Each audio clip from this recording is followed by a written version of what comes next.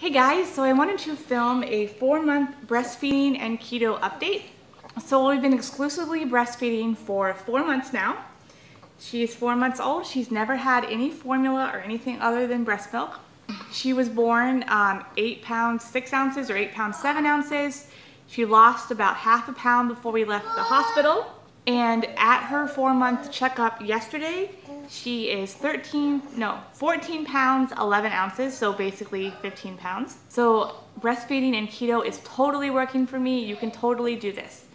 I'm still eating an extra meal a day and probably an extra snack, so I just eat when I'm hungry. I feel like I'm eating too much, but I'm losing weight very slowly, but I'm losing weight slowly, and she is gaining weight.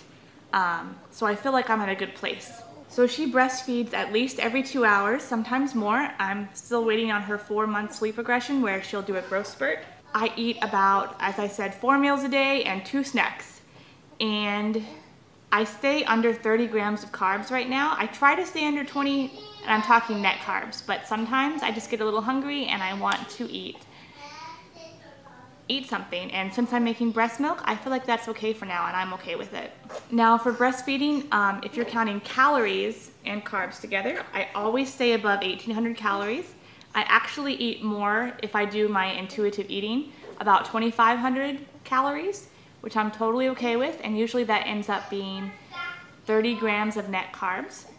So right now for breakfast, I'm loving coconut yogurt with granola. My husband made like a keto granola, which is amazing.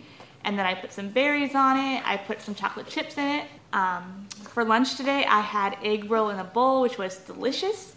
I also had some goat cheese. I'm trying goat cheese now as a snack with some salami.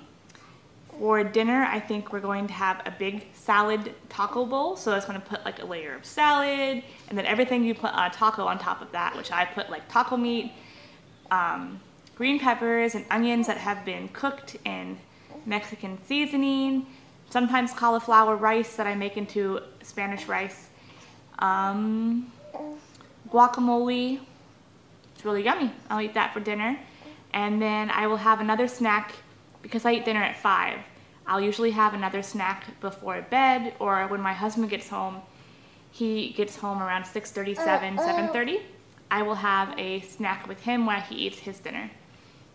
So that's basically what I eat. I do want to do more what I eat in a day videos for keto and breastfeeding. It's just I have 2 small children. They take up all of my time, and I love them dearly, but I do wish I had more time because I love making videos and it's my passion.